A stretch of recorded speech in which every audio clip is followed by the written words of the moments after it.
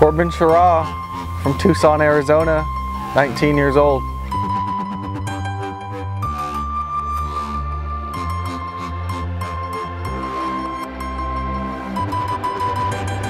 My setbacks throughout the last season have just been really just a broken femur. It took a good 5-6 months to really get back and be on that bike where I'm at. That had happened at the World Championships last year. A guy in front of me had got kind of squirrely and ended up hitting him in the air and broke my femur.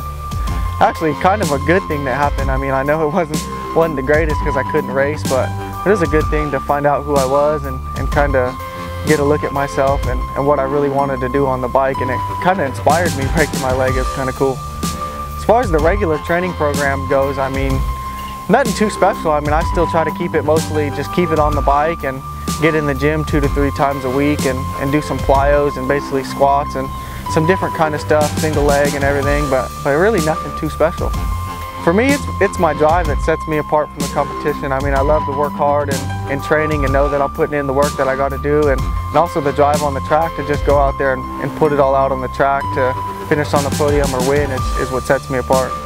Yeah, I think as a competitor, being from Tucson, I think it's really helped me. The weather's always been great there. I love to just ride when it's hot because I just stay warm and everything. And there's a little bit of a setback being from Tucson that there's not too many great competitors from there. There's a couple really good expert guys that are coming up that I train with, but I don't think it's too much of a disadvantage. I mean, I'm only 5 hours from the Chula Vista Olympic Training Center. The GT Speed Series bike has been the best bike that I've ridden so far. It's been really great to me. I mean, the dimensions and the length and everything is perfect for my height and basically been perfect for my riding style. And I always like sort of a stiff bike, but nothing too stiff, and it's right in between where everything's at and gives you a good balance of length and ride height and everything. It's great.